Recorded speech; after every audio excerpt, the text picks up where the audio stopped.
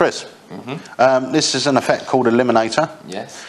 You're going to have to play the part of two spectators. Okay. For me, because you're going to have to remember two cards. Dual-minded. Dual. Yes. In fact, as spectator number one, think of any number between 1 and 52. Don't tell me it, just think of it. Got it. Okay, is it odd or even? Odd. Odd. So pick an even number for spectator number 2. Yes. Yeah? Okay, take hold of the cards as spectator number 1. Yes. And deal face down to your number.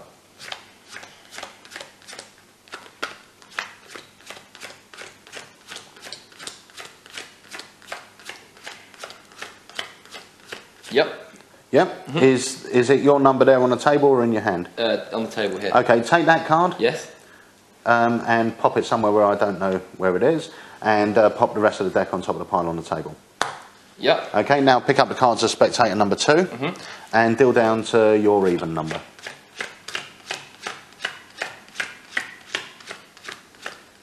Yep. And take the card that lands on your number, take a look at it, and pop it away somewhere and drop the deck on top.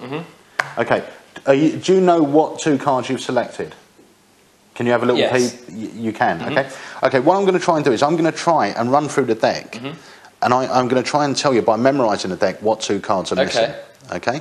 Now, usually that would take even the world memory champion, that would take, you know, a good minute or 2 to get through. And just so you don't think that somehow I've managed to stack the cards, we're going to give them a few shuffles as well.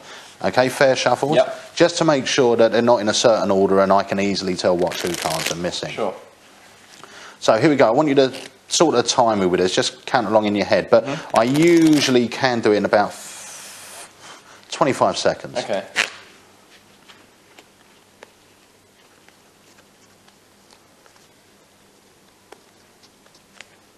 Okay, and there's a lot of dead time here, but...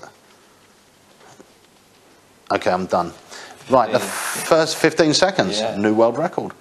The first thing that told me is there's more red cards than black cards, so both selections are black. Yes. Yeah. There was more spades than clubs, so both selections are clubs. Yes. Yeah. There was also only 11 picture cards in the whole deck, so one of those selections is a picture card. Yes. Yeah. So I know there's a club picture card and a number club card. Does that make sense? Yes. Okay, unfortunately, that's all the information I could gather, but we're going to try something else. While my back is turned, slip those 2 cards anywhere in the pack you like.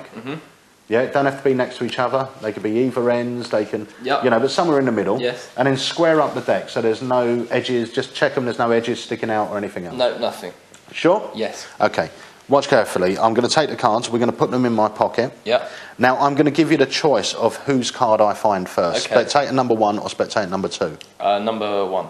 Number 1. Okay. I believe that's spectator number 1's card, and we're going to go in, and hopefully that should be spectator number 2's card.